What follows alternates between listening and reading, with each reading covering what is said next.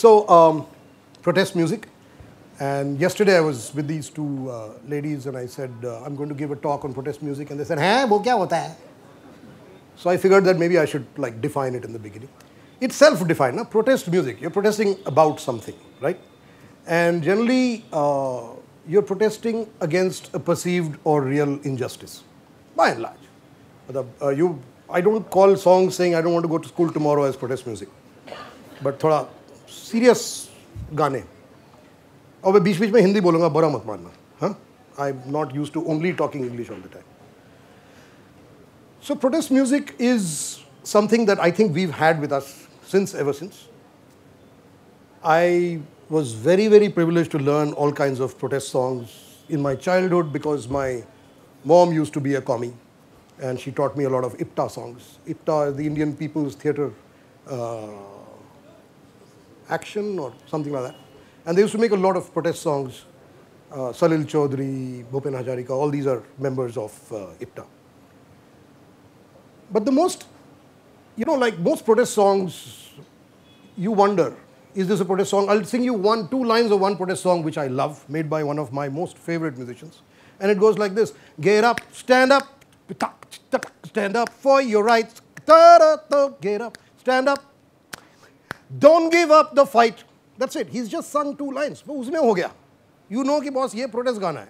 Plus the music is like this, so you're rocking and you're feeling good. And that's the key thing towards good protest songs. That A, the lyrics are important. But B, it must be good musically. There is nothing more boring than a boring political song. And there are lots of boring political songs. Because people sometimes get very serious when they write political songs. एक है कि ले मशाले चल पड़े हैं लोग मेरे गांव के कब तलक लुटते रहे, and you're like सब सो गए, everybody is fast asleep. So protest music has to be really up and happening and interesting. Now, why protest music? Why do we want songs? We want songs because, say, every movement, you'll notice, has a bunch of songs associated with it, except for probably Anna's. It didn't, as far as I know. I don't know about any. Hamare freedom movement, where there were a lot of protest music, but it's been eliminated from our consciousness. Do you know anything about songs from the freedom movement, protest songs? No. You know that Gandhiji liked hymns. Arey yaar, chhodna yaar. Wo protest gana thodna hai. There were a lot of protest songs. I've heard from people that there are a lot of protest songs, but we don't have them in our public consciousness today, 60 odd years after independence. We really just don't. Then we move to the 60s and the 70s, where we had a whole bunch of protest songs which were known by almost every single activist or anybody who was associated with movements. These all tended to be songs from the left, the organized left, because the organized left, by virtue of being organized, could teach the same songs across a whole swath of areas. And there were some really, really nice songs in there. Can I sing you? I want to sing you one such song. जो कि अच्छा है, and we will tell you what these songs were about. So it goes, रुके न जो, झुके न जो, दबे न जो, मिटे न जो, हम वो इनकलाब हैं, जुल्म का जवाब है, हर शहीद हर गरीब का हम ही तो ख्वाब हैं. रुके न जो, मिटे न जो, दबे न जो, झुके न जो, हम वो इनकलाब हैं, जुल्म का जवाब है, हर शहीद हर गरीब का हम ही तो ख्वाब हैं. रुके न जो, अरे लड़ रहे हैं इसलिए कि प्यार जग में जी सके, प्यार जग में जी सके. आदमी का खून कोई आदमी न पी सके, आदमी न पी सके. मालिकों मजदूर के, नौकरों हजूर के, फर्क को मिटाएंगे, समानता को लाएंगे. रुके न जो. ठीक है, हो गया. मालिक मजदूर, we will eliminate differences, everybody will be equal. It's a very left style of thinking, mainly operating on the dimension of class. सब कुछ class के उसमें interpret होता है. Caste, gender, environment, resource, ये कुछ खास उनके जहन में ही नहीं था. And ठीक है, that was the time. They also used to sing about, like there's a Bengali song which is कि everybody in the workers of the world unite type thing, है ना? तो एक गाना है, क्या है? एक চারটি নদীর গল্প শোনো, দেখেছে পৃথিবীর লক্ষ নয়ন, Bharoter Gonga, Chiner Yangtze, Mississippi, Vietnamer Mekong. Okay, so Bharat, China, Mississippi, Vietnam, it's all, we are talking about the fishermen in all these 4 countries and how they all, whatever. So it's a notion of everybody in the world is fighting something together, which is great. And they made some great songs. But around the late 80s, things started changing. Kya badala? Obviously, when you make a statement like this, people say, okay. But I'm going to do a lot of things. I'm going to say these things, and all of these statements are open to interpretation, question, debate, etc., etc. But right now, I got the mic. You don't, right? So, baad mein. In my mind, what changed was 2-3 things happened. One, the global left collapsed, right? Within India, the decline of the left and its gradual irrelevance started. At the same time, liberalization started in India. And with liberalization came a very intensified increase in the extraction of resources. हो रहा था, ऐसे नहीं है कि नहीं हो रहा था. Resources were being extracted, but there's been a quantum jump in the amount of, let's say, forest land going away to mining or to irrigation or to this or to dams or to this. There has been a sharp increase in inequality. Yes, a lot of people are moving into the middle class, but you have no idea what's happening down there. Because in cities, frankly, you don't see too much of what's happening in the countryside. Movements like the Narmada Bachao Andolan started campaigning on resource issues, right? They were not left-led movements. The organized left really actually saw environment as a sort of, ये क्या है? हमने तो खराब कर दिया Russia में, यहाँ क्यों तुम बात कर रहे हो इसके बारे में? No, so whatever. So they were away, these guys started doing these movements, and they realized that the old songs don't work anymore because the issues are now local. Local issues, local people, local languages, local songs. Because if you're mobilizing people, let's say in the Narmada Valley, you're mobilizing people, you have to sing in the language of the people. So either you sing in Nimadi or you sing in Bhilali. If you're organizing in Odisha, you sing in Odia.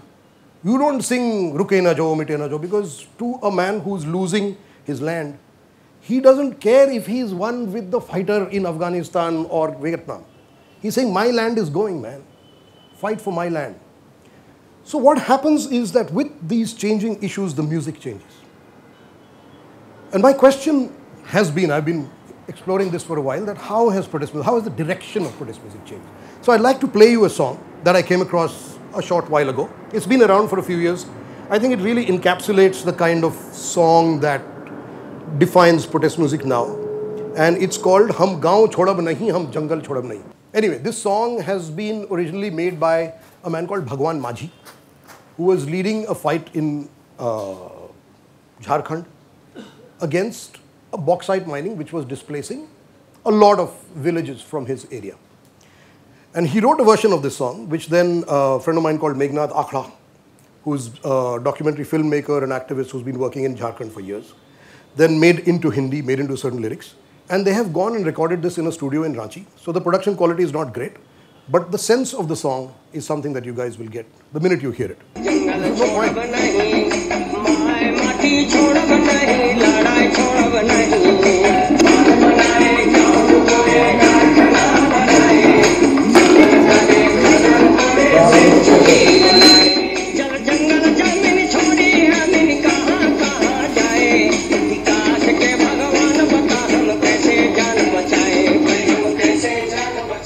You get it? गाँव छोड़ब नहीं जंगल छोड़ब. तो I love the last line. विकास के भगवान बताएं ये सब छोड़ के हम कहाँ जाएं?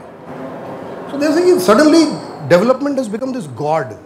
विकास भगवान बन गया है, जिसके and it's a cruel god because उनके सामने भगवान विकास का आके कह रहे हैं, हे बांध चाहिए निकल जा जमीन से, हे आयरन ओर चाहिए निकल जा जमीन से, हे सैंक्चुरी चाहिए निकल जा जमीन से. Go away. You're not wanted. You're not part of us. You have to pay the price. So these are things that people are singing about now in the rural areas. Okay, I was very pleased to know that these songs are being made, and it's very interesting because you know that I know one song or I know 2 songs. There must be 100 other songs out there, and that's one thing I'd like people to go and search and find songs and give them to me. because I want to, I want to learn more about this. My second question I asked when researching what's happened to protest music is why there is no urban protest music by poor people. You live in Delhi, I live in Delhi. We all see the slums. I have rickshawalas outside my house. Why are these people who are living fairly miserable lives not protesting against these lives, even in song? There is no, does anybody know? I don't know. There is no poor people's urban protest music in India. I searched, I didn't find. And what I realized was, ek do din, like, you're walking past a slum, and these guys are sitting around and they're singing. What they're singing is they're singing songs from the village. So they're singing about a land they've left. They're singing nostalgia. They're not singing protest. And my theory about that is that poor people in slums congregate by where they're from. So ji hum Balia se aaye hain and we have come from here. So they sing, everybody sings songs from there, songs from there, songs. Nobody gets together and says, how about today? Can we sing about what's happening to us today? Nobody does that. Okay? And this is something I hope comes about, because the blues kahan se aaya? If the blues could arise, if rap could arise, protest music by oppressed people, then surely something in India must come up. And I'm hoping for it. But what has come up in urban areas in India is what I call middle class music. Okay? And middle class music has a very different way of treating lyrics. Lyrics have this beautiful way of putting together complex, multi-layered ideas into very simple words that anybody can sing. But a lyricist from the gaon writes very differently, from the village writes very differently from an educated person living in a city. And they sing about different things, because we, middle class people, are not losing our land. We're not losing our forest. But what we are, pollution, the corruption, politicians, all of this is what we are facing. So the tendency is to sing about things like this. And so I want to play you a song by friends of mine, a band called Swaratma, and they made a song called Topi Wale, which is a satirical song about politicians. Okay? Aur ye hai number.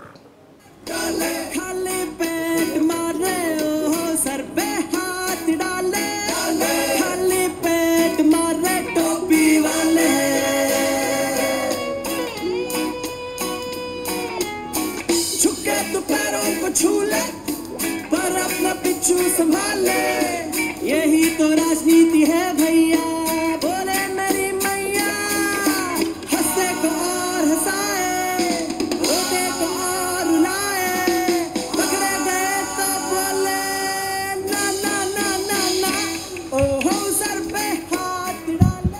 So nice, no? It's like a reggae beat. They've got this, they've got guitars, and they're singing in Hindi, and they're just taking off on politicians. This I call middle class educated protest music. Right? I want to move to another kind of protest music, which is again urban based. And this next song has been written by a guy called Rushan Ilahi, who's also known as MC Cash.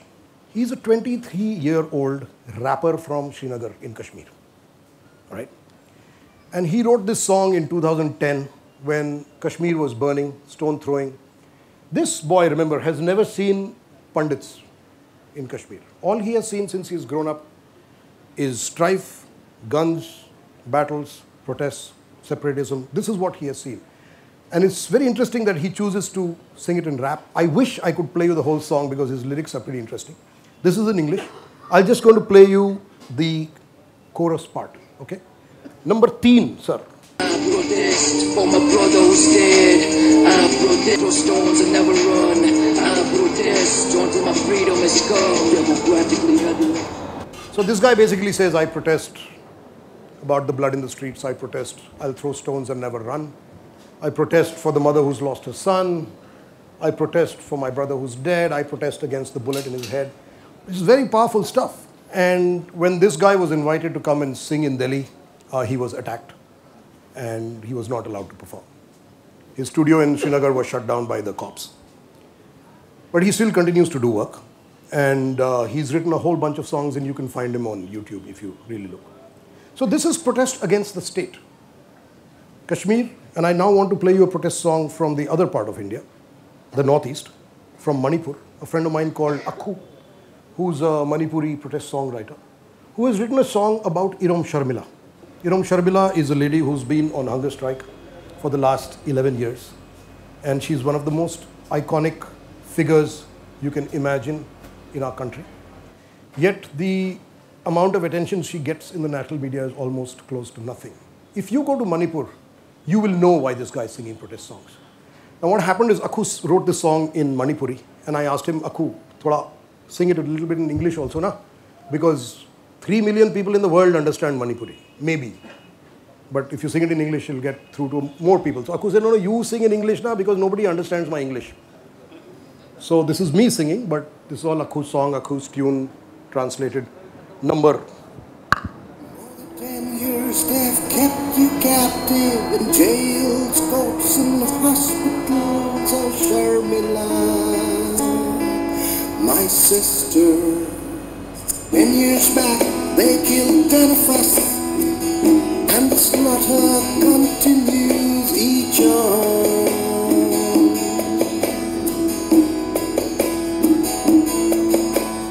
Every day new soldiers I see. Every day we are dying, you and me.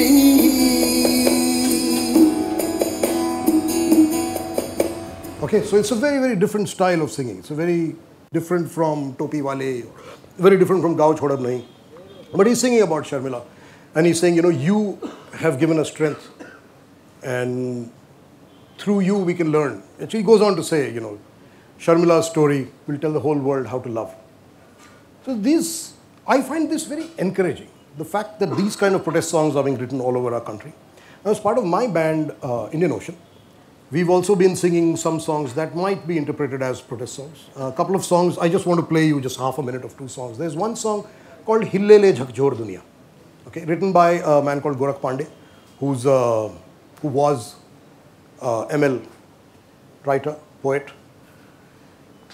And the next song is a song called Nakedar, which has been written by a tribal activist and poet from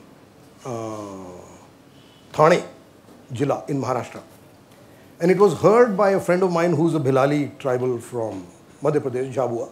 He translated it into Bhilali. He taught it to me. And this song is interesting because what the second song says is Renzer Ave. Renzer means forest ranger. So the forest ranger comes to my village and asks for money as a bribe. Renzer Ave poiha mange. Hi vizuni aptara. We will not give it to you the way we used to earlier. Vagne vasada amu adivasira. Because we Adivasis are the bachade of tigers. So it's a song against corruption. It's a song against how the state treats them. And it's a song asking for Adivasi self-realization, identity. So like I said, a lot of complicated ideas put into a very simple little thing. Okay? Dono baja do sir, 5 और 6.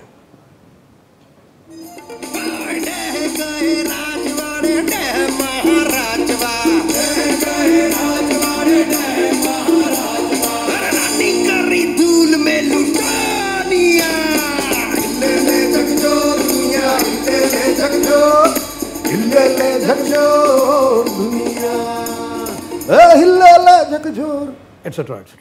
6th.